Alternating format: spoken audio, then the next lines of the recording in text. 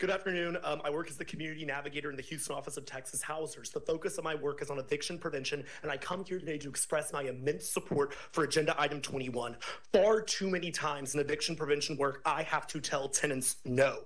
Sorry, there's nowhere for me to direct you to. However, legal aid providers have served as a consistently reliable resource for me to direct them towards. In a world where there are far too many no's for those facing eviction, legal aid providers have been able to say yes. Yes, I will take your case and defend you in court against an improper eviction. Yes, I will work with your landlord to accept rent relief. Yes, I will negotiate a settlement agreement so that you may stay housed longer. And in all those yeses, there remains another yes. Yes, our legal aid providers require more funding.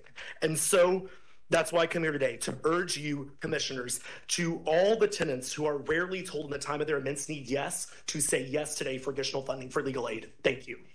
Thank you. Next is Speaker 16, Julia Orduña, speaking on item 21. You have 1 minute. Good afternoon. I'm Texas Housers Regional Director Julia Orduña. I've been watching the eviction crisis in Harris County since the start of the pandemic, and I have seen hundreds of improper evictions combated. And while we have had some monumental progress, there's still work to be done. We must work together to weave housing stability practices into daily courtroom operations.